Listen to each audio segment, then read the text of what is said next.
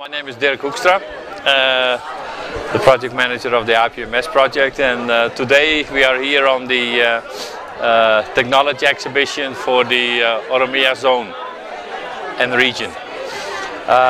The exhibition is basically meant to portray the different activities IPMS has been doing in the Oromia region. Yeah? So we had 3 sites. One was in Goma, the other one is in Meso, and then here one in Ada.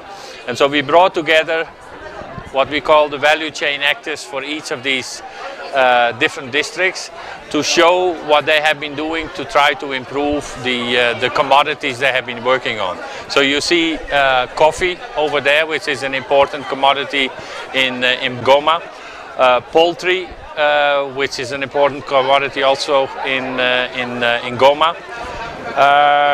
But we have also brought in a number of actors who are also contributing to development of agriculture in Oromia district, who are also asked to portray their products. Yeah?